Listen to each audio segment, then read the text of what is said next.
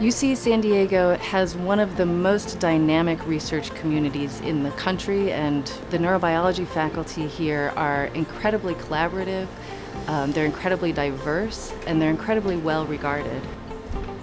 I think that there's nothing as exhilarating as the thrill of discovery. So in biology at UC San Diego, this emotional response to discovery has been incorporated into the classroom and into the lab classes, and also into the research experiences that students can have in labs on campus. So the Division of Biological Sciences provides many opportunities for students to do research. In my lab, we're very interested in understanding how neural circuits work and understanding how the function of the neural circuit changes with an animal's experience.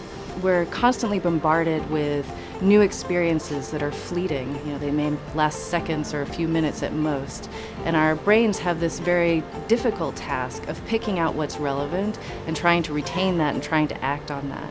So in my lab, we try to understand molecular mechanisms that are put in place by a cell that allow these transient experiences to become more permanent parts of the infrastructure of your nervous system.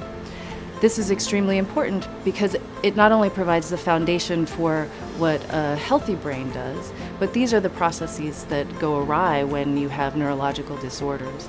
And so our hope is that by understanding the nuts and bolts of how things work, we'll be able to inspire other people to develop more targeted therapies for neurological disorders. The work that's going on in the labs at UC San Diego is really on the leading edge of what's possible to be done.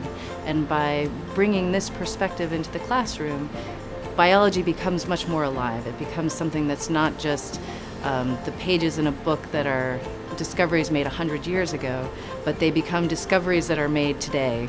So I think that when research faculty teach students, we can really bring this freshness to biology.